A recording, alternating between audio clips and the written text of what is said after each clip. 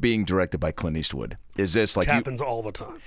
I mean, I'm kidding. You mentioned like that's one of those things you can't dream about when you're moving out here. So is it like it's just silly when you even get, let's say, I mean, how many auditions to get in front of them? Was it like an initial thing where you were like, also, second question, when you saw it, were you like, I fucking got this?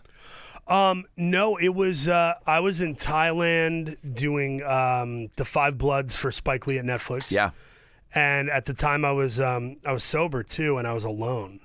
I didn't have the money or the brain to have like a friend or assistant there, which I should have done. Lonely in Thailand by yourself? Oh, so lonely, and I'm not well traveled, so it was like there was a big fear of just being in that environment for me. And what made it kind of compounded was just like I'm not drinking, I'm not socializing as much. I have a ton of time off because I'm just a supporting character. And I don't have any company. And every time I walk outside, there's like 17 prostitutes trying to give me a massage. And I'm like, this is not good for me. So is it really? I got to the point where I just barricaded myself in my hotel and didn't go anywhere after like the second or third week of 7 weeks. So I got offered a lot of money to do the Richard Jewell miniseries for Charter Broadcasting. Cool. My buddy Cameron Britton from Manhunter ended up doing it and rocked it. Great actor. But 3 days after I got offered the TV Richard Jewell thing, they said, Clint wants you to star in his new movie. And I'm like, that doesn't sound like a real thing.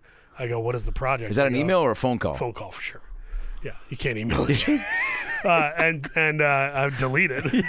And so I said, what is the movie? And they said the Richard Jewell movie. And I was like, are you telling me I got offered the same character in opposing competing projects within 72 hours? They're like, yep. One is a huge money offer. The other is just verbal from Clint's producer and casting director. And they go at the exact same time this summer. One's in Pittsburgh, one is in Atlanta. And the movie's at Fox. Disney bought Fox, and Clint only works at Warner Brothers. So he's currently in a fight to get the movie at Warner Brothers. So I'm like, guys, this is not breeding trust. Like, I'm really worried that I'm going to say yes to Clint, and then it doesn't happen. And I turned down a ton of money. Man.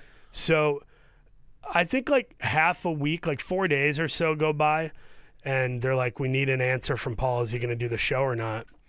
And I had only had the casting director, Jeff Micklak, call me, and his producer, this other dude. And I was like, okay, well, I got to make a decision. So I said, the Bible talks about fear and love. You can only operate out of one or the other, not both. And fear would tell me to take the money. Love would tell me to work with Clint Eastwood. Tell him I'm going to work with Clint Eastwood. And I hung up the phone, and I was terrified. It's 4:30 in the morning. I'm by myself in Thailand, and I'm like, did I make the right choice? Yeah, and I had to You go get a massage just to like talk your thoughts out? That's what he told TMZ. I need somebody to talk to. I was lonely. You know, the only time I've been on TMZ is dancing with Margot Robbie at a bar in Atlanta. Awesome. Somebody had cell phone footage of us drunk, like pirouetting and acting like ballerinas, being silly. If you look up TMZ, Paul Hauser, Margot Robbie, you'll find it. Amazing. But it's like, I never want to be on TMZ again. I've already peaked. Oh yeah, it's not going to get You're not cooler. Topping than that, unless Terrible. you and like Chet Hanks get like frozen yogurt. You ain't topping that. I feel like Chet and I would come to. That's one of those guys. I feel like I might come to blows.